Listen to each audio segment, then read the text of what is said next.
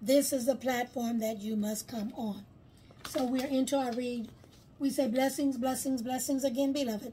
I am Mama Pam, a.k.a. Pamela Dobson of the SMRF Family International Interactive Ministry, where we do read the Word of God, beloved, 7 minutes every day, so you do not have to read. Today's read is for Friday, June the 14th, 2024. We'll be reading from the King James Version of the Word of God, chapter 10, Hebrews chapter 10, verse 15. And it reads, whereof the Holy Ghost also is a witness to us. For after that he had said before, this is the covenant that I will make with them. After those days, saith the Lord, I will put my laws in their hearts, and in their minds will I write them. And their sins and iniquities will I remember no more. Where remission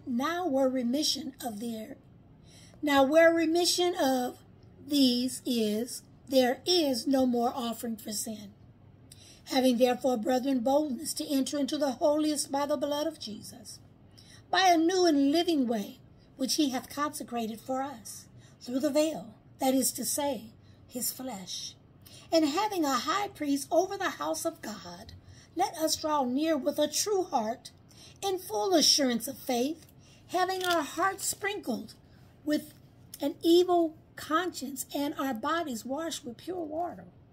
Let us hold fast the profession of our faith without wavering, for he is faithful that promised. And let us consider one another to provoke unto love and to good works, notwithstanding the assembling of ourselves together, as is the manner of some is, but exhorting one another, and so much more as you see the day approaching. For if we sin willfully after that we have received the knowledge of the truth, there remaineth no more sacrifice of sins, but a certain fearful looking for the judgment and fiery indignation which shall devour the adversaries. He that despises Moses' law died without mercy under 2 or 3 witnesses.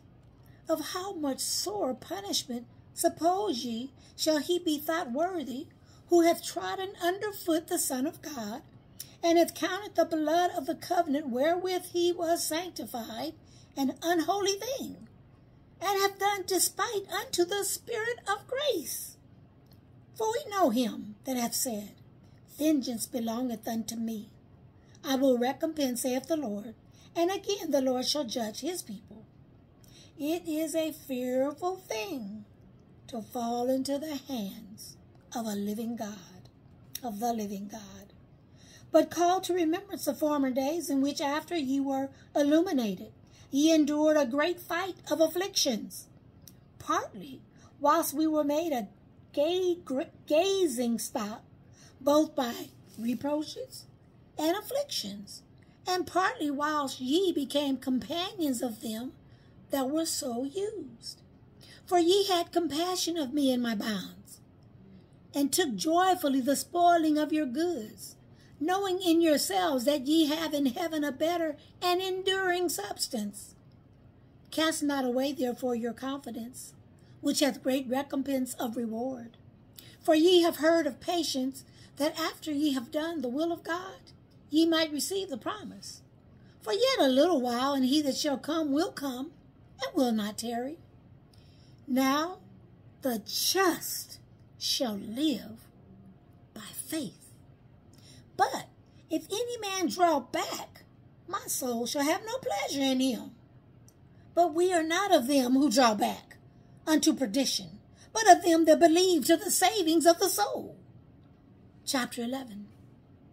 Now faith is the substance of things hoped for, and the evidence of things not seen. For by it the elders obtained a good report. Now through faith we understand that the worlds were framed by the word of God, so that things which are seen were not made of things which do appear. By faith Abel offered unto God a more excellent sacrifice than Cain, by which he obtained witness that he was righteous, God testifying of his gifts, and by it being dead yet speaketh. Now by faith Enoch was translated, that he should not see death, and was not found, because God had translated him. For before his translation he had this testimony, that he pleased God. But without faith it is impossible to please him. For he that cometh to God must believe that he is, and that he is a rewarder of them that diligently seek him. Now by faith Noah, being warned of God of things not seen as yet, he moved with fear. He prepared an ark to the saving of his house, by the which he condemned the world, and became heir of the righteousness which is by faith. By faith, Abraham, when he was called to go out into a place which he should after receive for an inheritance, he obeyed, and he went out, not knowing whither he went. Mama Pam going to Africa?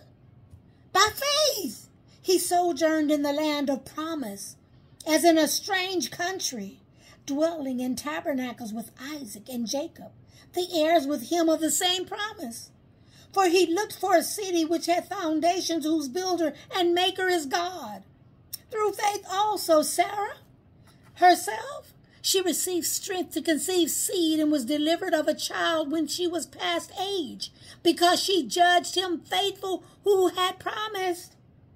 Therefore sprang there even of one, and him as good as dead, so many as the stars of the sky in multitude, and as the sand which is by the seashore innumerable. Now these all died in faith, not having received the promises, but having seen them afar off, and were persuaded of them, and embraced them, and confessed that they were strangers and pilgrims on the earth. For they that say such things declare plainly that they seek a country. And truly, if they had been mindful of that country from which they came out, they might have had opportunity to have returned. But now they desire a better country, that is, a heavenly. Wherefore God is not ashamed to be called their God, for he had prepared for them a city. And may the Lord add a blessing to you, the hearer, and me, the reader of this exciting read of the Word of God. Reading the Hall of Faith. Hebrews 11 chapter is just full of faith, faith, and more faith. You see in here where it says that God called Noah, and he sent them forth by faith. And then he called Abraham, and he sent him to a place which he knew not of. And he said, did Abraham obey? See, that's Mama Pam. I just obeyed. I don't know where I'm going, what I'm doing. He said he obeyed. He went out, not knowing where he went. Mama said, Mama Pam moved to Texas. So, okay. Lord said, Mama Pam, go to Africa. Okay. Lord said, Mama Pam, move to Africa. I'll say, okay. I just do what God tell me to do, y'all. Praise God. If these readings are a blessing to you, you come at your lunchtime, noon, or you come and you catch me when you get off work. However you see these, they are a blessing to you. The reads are a blessing to you. It's okay to be a blessing to the woman of God that is sowing solid, good meat to you every day. I serve y'all with some good lunches every day. Praise the name of the Lord. But if you don't like the lunches that I serve, you don't want to give your hard-earned cash, I understand. But you want something in return. Many people will support, but they got to get something in return. That's okay, too. I got some way you can get in return. Go to 7minutebling.com. 7minutebling, 7minutebling, bling, bling. 7minutebling.com. And on 7minutebling.com, the beautiful pieces of jewelry that you see me wear every day. Aren't these beautiful little hearts? Beautiful, beautiful, beautiful. $5. $5. I said $5. These beautiful hanging with this little sheer little necklace that I wore with it. $5. And the earrings that go with it, a little bitty thing just like this. $5. Go to 7minutebling.com. If you want to be a part of the ministry and get your name logged in as a part of this ministry. This is the main platform. We have over 12,000 followers. We have over 12,000 followers, people who have joined. I am not saying they come on every day. We have a couple hundred that come on every day, but that is the main platform. That is my main ministerial site. That is the platform that has supported me more than any of the others. I've been on here for over 7 years reading the Word of God, but on that big old platform, in a year and a half, I have over 12,000 followers, and over 8,000 of them are from the continent of Africa. So you wonder why I love Africa. God bless you.